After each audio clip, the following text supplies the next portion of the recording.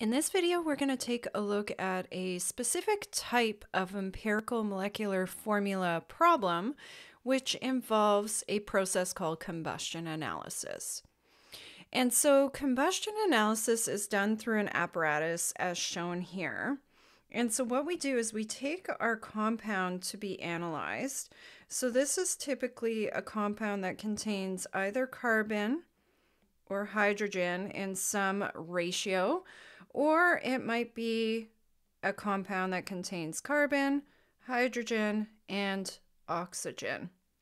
And I'm just using the letters A, B, and C here just to denote that we wouldn't know what those numbers actually are. And so we put that in our tube here. We heat it up, and oxygen is also brought into this apparatus. And the way it's set up is we got a series of tubes. So the first tube has a material at the bottom that absorbs all the water that's produced. And the second tube has a material that absorbs all the carbon dioxide that's produced.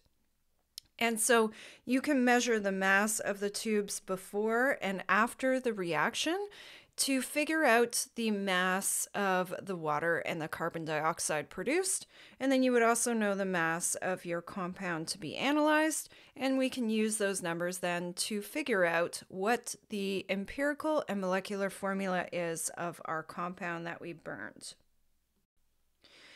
So let's take a look at a specific example. We've got a 2.524 gram sample of a compound that contains carbon, hydrogen, and oxygen. The sample is subjected to this carbon, hydrogen, or also known as combustion analysis.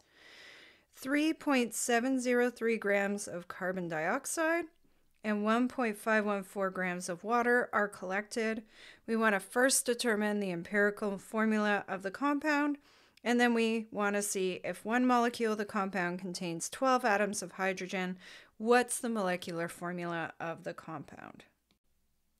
Our first step here then is to, when we start determining the empirical formula of the compound, we're first going to take a look at how much carbon's produced. And when we do this reaction here, we have a compound CaHbOC. We're reacting it with oxygen, and we're producing carbon dioxide and water.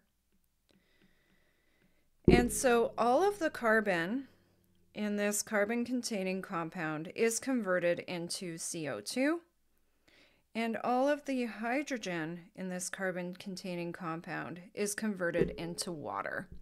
So we can use this information to determine how much carbon we had in our original compound and how much hydrogen we had in our original compound. So to do that, let's start with the carbon dioxide numbers. So in our carbon dioxide, whenever we want to do empirical formulas, we always need to convert back to moles. So to find the moles of carbon dioxide we had, we're going to take mass and divide it by molar mass. So we have 3.703 grams of CO2, and the molar mass of CO2 is 44.01 grams per mole.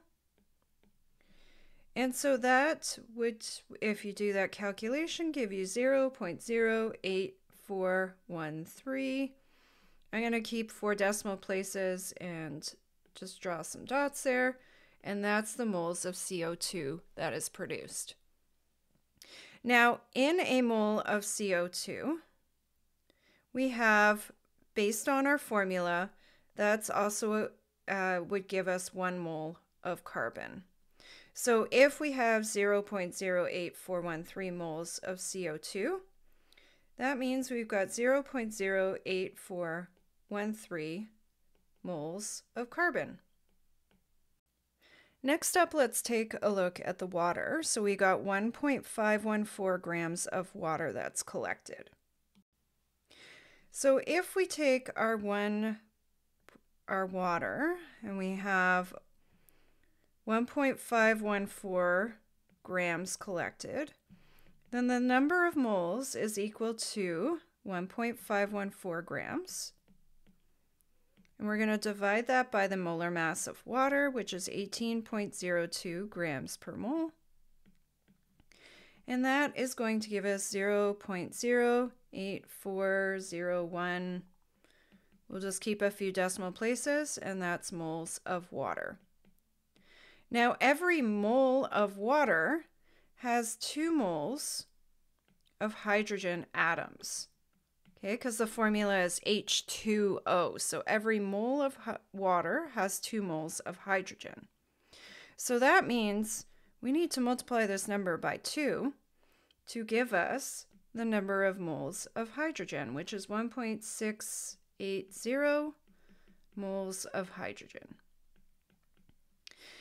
Now, finding out the moles of oxygen in our compound is a little bit trickier because if we go back and take a look at our reaction, our oxygen is converted from our compound into CO2 and into water.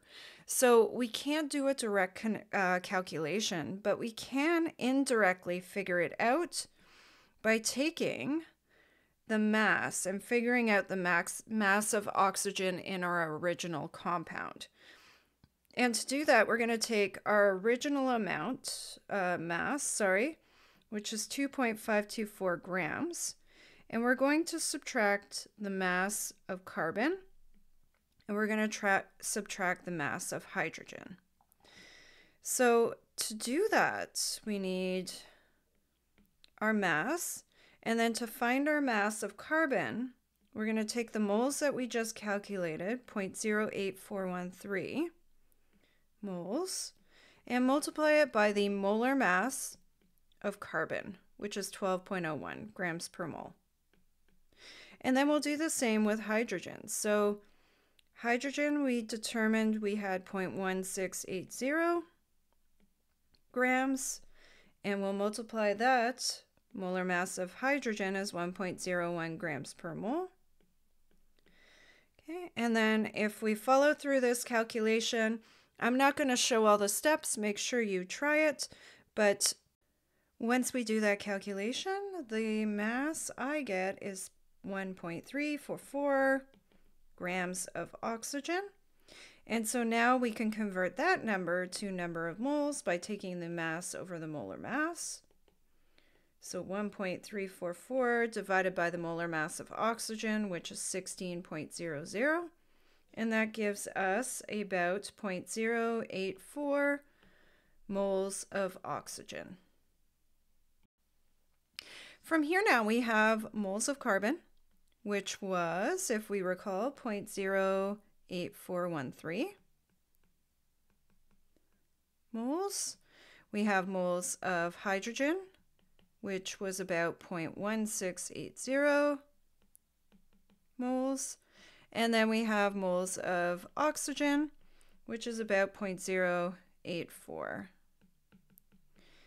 Now we need to figure out the ratios in order to come up with the empirical formula.